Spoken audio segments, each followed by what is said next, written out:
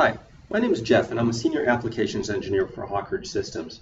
Today we're going to be taking an in-depth look at DriveWorks Xpress, and I'm going to show you how you can fully automate the creation of your part files, assembly files, and drawing files. Now this is just part one of a multi-part series, and in this one I'm going to be showing how to capture the assembly structure in DriveWorks Xpress. Now, let's presume I work for a shock manufacturer and we take orders all day. The orders can vary from shock travel, shock diameter, damping, and other features. Now, even though that's just a few different things, when you add them all up, that's almost infinite possibilities. Now, rather than having somebody sit there all day redesigning them, a much better method is just to simply automate them. And the best part is, DriveWorks Xpress is included in all levels of SolidWorks. So if you have SolidWorks, you have this automation tool. So before we begin, let's take a step back and let me just show you how I created this model so we all kind of know where we're coming from.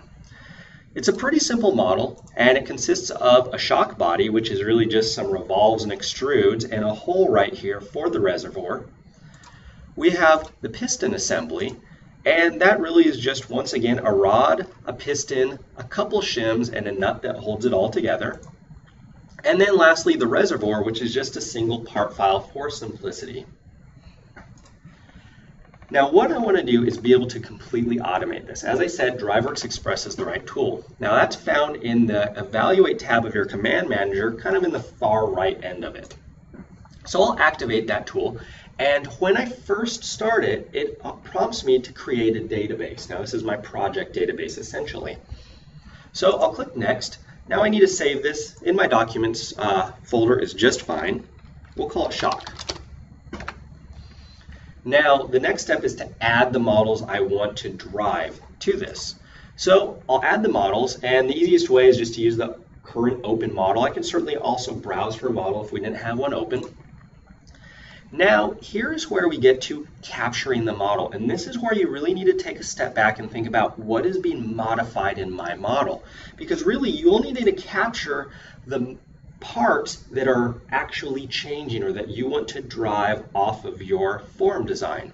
So what do we want to change? We want to change the travel. Now if we change the travel, the shock body needs to become longer, as well as the rod needs to become longer. So we'll check the body as well as the rod, because those will need to change if we modify that.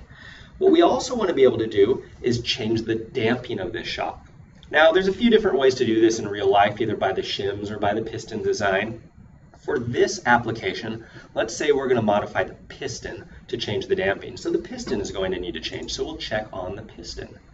What we also want to do is choose whether there is a reservoir or not. Now, if there's no reservoir, we don't want a hole in that body because the oil will just leak out. So if there's no reservoir, we want to have that hole suppressed.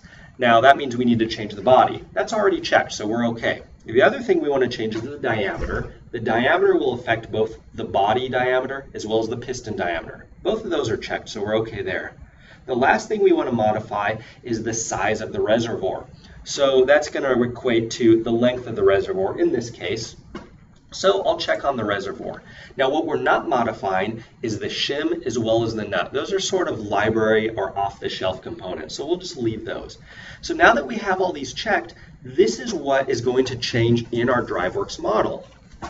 And now we can move forward in actually capturing these models, which will be in the next video. So in this video, we covered how to capture your DriveWorks assembly structure.